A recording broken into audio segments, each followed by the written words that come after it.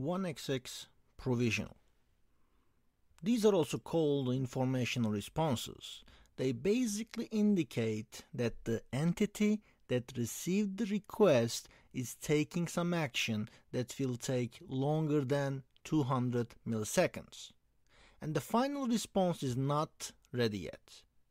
This keeps UAC from resending the request.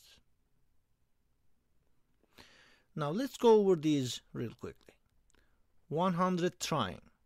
The next hop received the request and it is taking some unspecified action. 180 ringing. The called party is being alerted to indicate an incoming call. 181 call is being forwarded. One of the servers on the path to the called party forwarded the call to another destination. 182 queued. The called party is temporarily unavailable, but the call is not rejected. It's queued and it will receive a final response when the called party becomes available.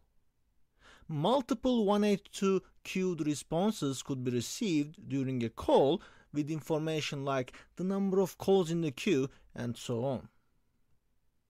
183 session progress. Unless the reason phrase is something other than session progress or header fields include some information about the status of the call, this message is just letting the caller know that the call is in progress with no other details. 2xx success.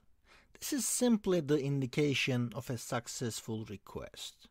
Keep in mind that in RFC 3261, 200 OK, the request was successful, is the only 2xx success response that is defined.